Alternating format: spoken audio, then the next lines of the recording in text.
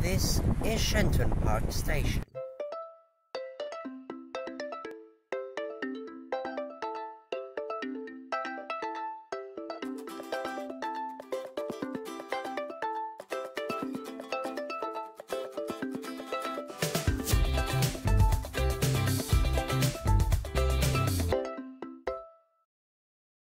Hello, I'm currently on Railway Road just to the south of the train station. This is where the train replacement bus stops are located for Route 906, operating when the trains are not running. Here there is also a pedestrian dedicated traffic light that you can use to cross the road, with a very big sign telling you to explicitly use it and please do not cross if you're not using it. See, please use signaled pedestrian crossing to cross the road. Then you come up here and there's a small staircase to get up to the subway underneath the tracks, or you can use the ramp up here. There's also a row of bike sheds here, and one of them is opened up, so let's take a quick look inside and see what it's like. All wet and damp, nothing in there. Okay, continuing up here, and then you can go straight into the subway and access the island platform at this station. The underpass contains a lot of artwork displaying many different types of Western Australian trains, from the steam trains to the modern day locomotive trains. The ceiling in here is very low, with even me almost hitting my head up there. And then there is a ramp and a staircase to get up to the platform. The ramp is quite long, but the staircase is on the right hand side. Yep, so here's a B series train painted in the underpass, and the interior of an A series train as we see there. Yeah, pretty cool. So the station is located 6 kilometers from Perth in Fare Zone 1, serving the suburb of Shenton Park. So halfway up the ramp there is this point where you are right next to the tracks, and the gate is very low, so you can pretty much feel like you can touch the tracks right there. You're right next to it. The trains rumble right past you right here. Yeah, it's just a nice little train spotting location right there. And then as soon as you get up onto the platform, there is one OpenStation smart rider processor from the ramp, and then a little hut. So this station is actually quite a busy one, I must say. Probably one of the busiest simple hut stations there is in the network. And that's also probably because it has a bus connection here, unlike many other hut stations, which I'll show you in a few minutes. Over there you can see the city, because this part of the Fremantle Line is going northeast southwest. It looks like there's just bush all the way up to it, although there's not. So like all other stations, platform 1 is for trains to Perth, and platform 2 is for trains to Fremantle, with a ticket machine, information point, some seating, a defibrillator, a sanitizer, a system map, all the usual stuff located inside the small shelter. And the rest of the platform just has a bin, a lot of other OpenStation smart rider processors, although the one that is right above the staircase doesn't have a reader on it, which means you have to walk all the way there now to tag off. Don't know why though that's like that. And a planter at the very end. Two adjacent, opposite to each other right here. Yeah. Okay, so that's a very simple platform we've got here. Let's go and take a look at the bus stops now. Back down into the underpass we go. And you can see the signed bus stops for Route 998, 999, which is the circular route, or train replacement buses to the left where we just came from, as you can see, but nope, we're going right now. And then you can go up the staircase and straight up, or continue up the ramp. Oh, I just didn't say that the station originally opened on the 1st of September 1908 as West Subiaco, and then it was renamed to Shenton Park in 1934. I'll just rate the station now. Considering the bus stops we're about to see, the substantial shelter and the subway, I think that this station deserves 3 stars, which is justified by the amount of people using it, even if it is just a simple hut station. And here we are, a PSP crosses across this pedestrian path right here, and then there is a bike shelter and a very, very small Transperth car park, which is not enough for all the commuters that would probably use this station every day. So there are some parking machines, but they've actually got a separate car park down there, which you can park in, but it says this is not a Transperth car park. There is no responsibility if your car gets damaged here, because it's just some overflow car park, since they don't have enough car parking space. And then 2 bus stops are located right there. You can see a 998 service is leaving right now. So here is the staircase down to the station, and the station sign is right there. So yes, this is one of the many stations that the circular route serves. There's also some other services here, but that's just because of the Shenton College being right here. See, 8:46 AM there's a 24 service, and then 3:15 there's a 28 service, but basically it's just the circular route all the time.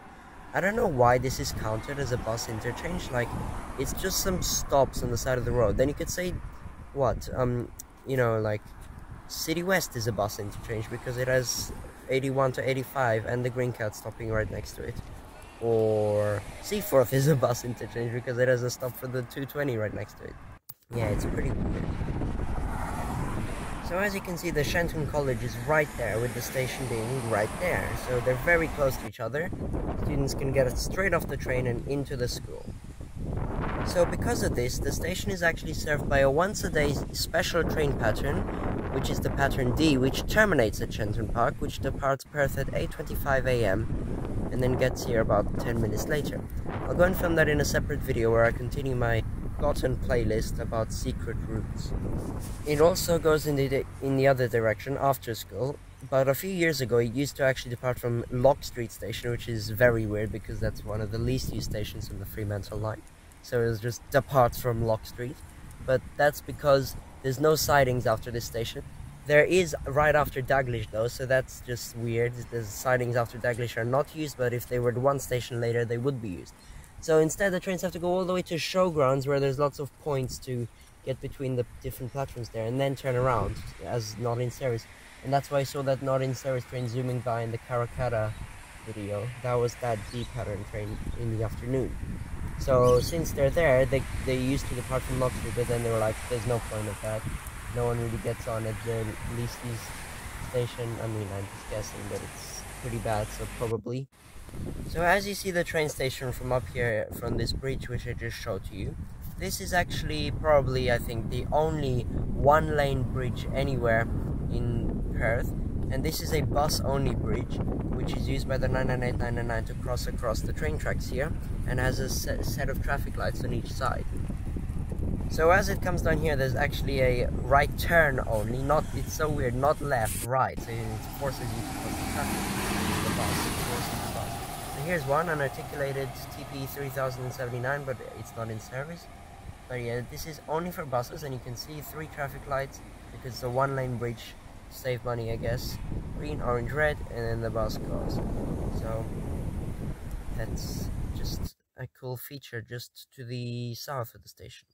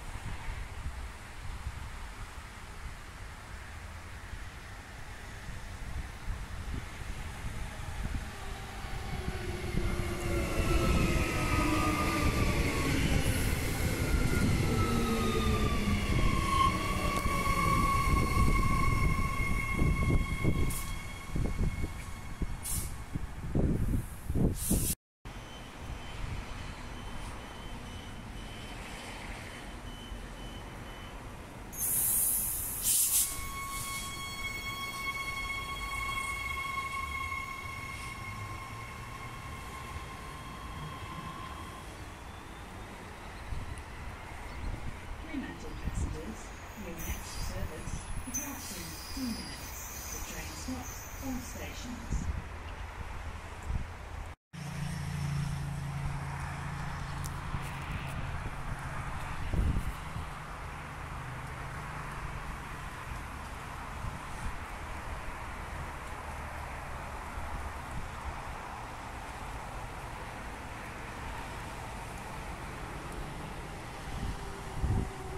Attention, transfer customers. Please be advised transfer is prohibited.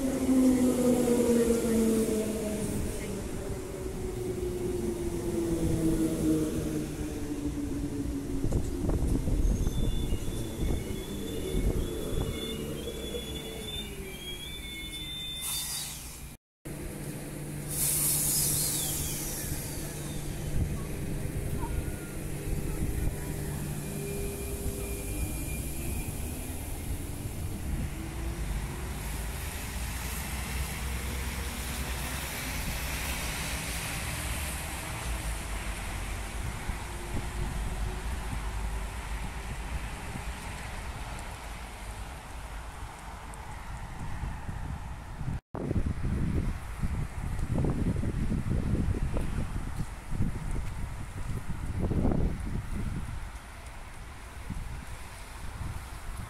Fremantle passengers, your next service departs in 2 minutes. The train stops all stations.